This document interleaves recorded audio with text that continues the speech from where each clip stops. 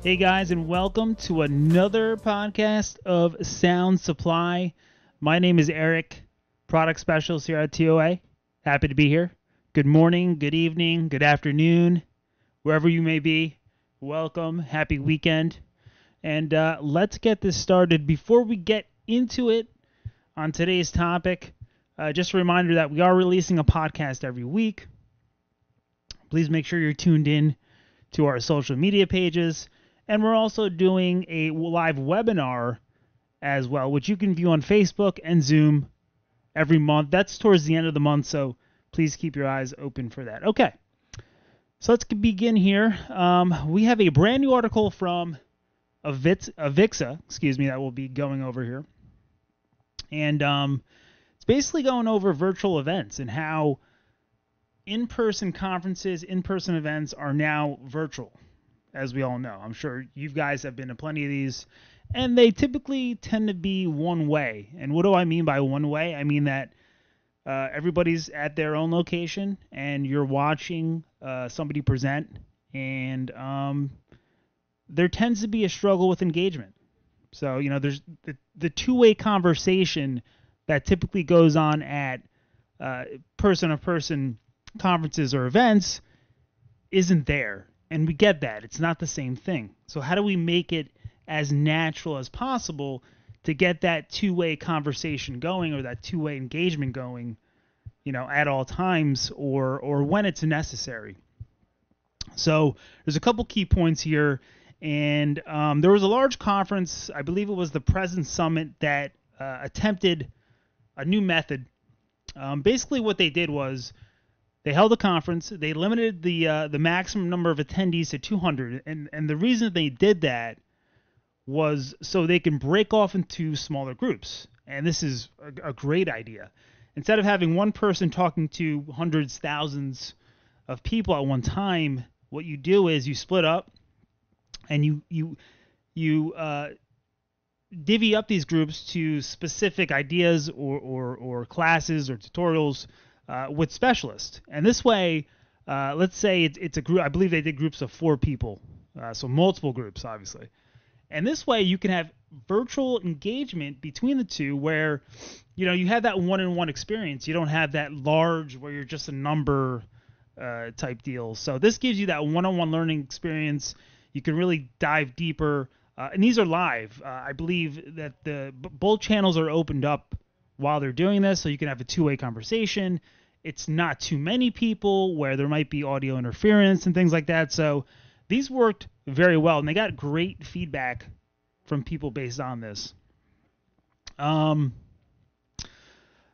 idea is keeping the presentation short. So, and not like a couple minutes here and there, but they limited their idea to 35 minutes long, which I think is just about right. 30 minutes is probably a good idea there. Once you go beyond that, and it's only a one-way conversation, people are going to log off, lose interest. So the engagement here is key, and they want to make sure that people are constantly engaged. So what they did was they began with an introduction topic, and then they broke people off into groups. And another idea they did was offer a premium type package. So they didn't go into too much detail, but from what I've read, they offered additional tickets or additional surcharge or package where you can branch off into these special groups, which become exclusive.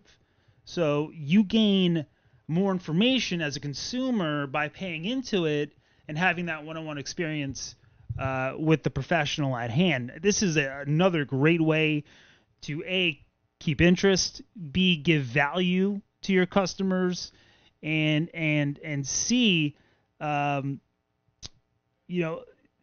the customer has something tangible here that they're paying into, and they're getting additional information that the general public is not getting. So another great way to increase engagement, increase productivity, increase revenue. So there's great ideas here. In this article, we'll post the article in the description below once we get this up for you guys. But obviously the main key here when it comes to virtual meetings, when it comes to virtual conferences, is trying to not become this one-way thing where, we're trying to recreate the in-person experience, and right off the bat, it wasn't there. It was people were not engaged, interest was becoming lost, and it's just you hear the same thing every day. It's just not the same thing. Well, yeah, we get that, but there's always ways to improve, and there's many companies out there experimenting, especially like our large conferences in our industry, like Infocom and Avixa is getting involved here.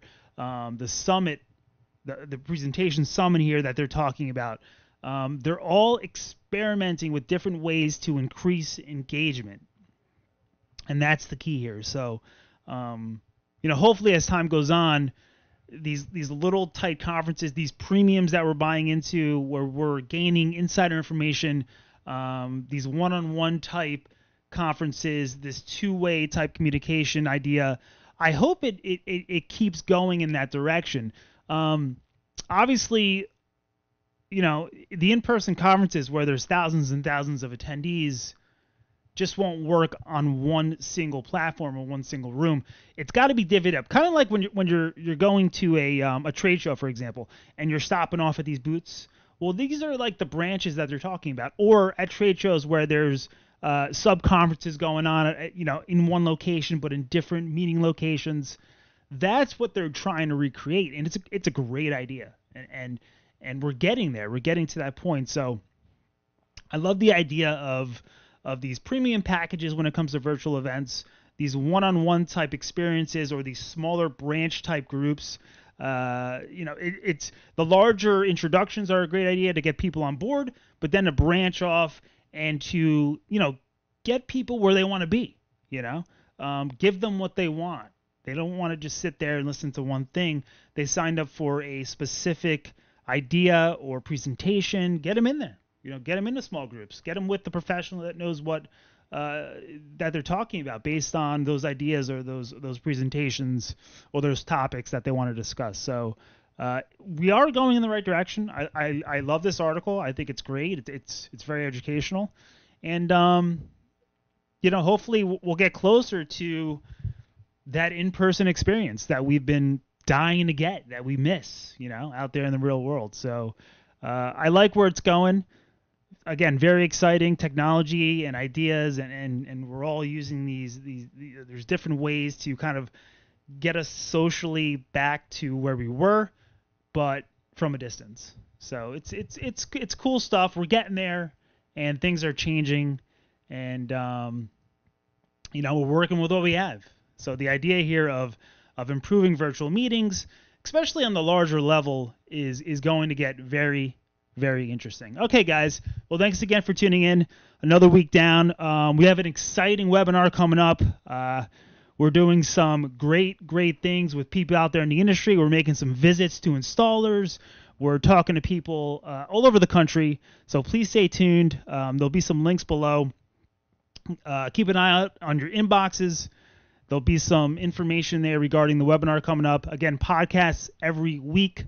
Sound Supply. Hopefully everybody's staying safe. Hang in there. It's going to get better. And, I'm excited. I hope you're excited to not only the event space, but, audio in general and, where we're heading. So thanks, guys, for tuning in. Again, my name's Eric, product specialist here at TOA. Have a great weekend. Have a great week. We will see you next time. Take care.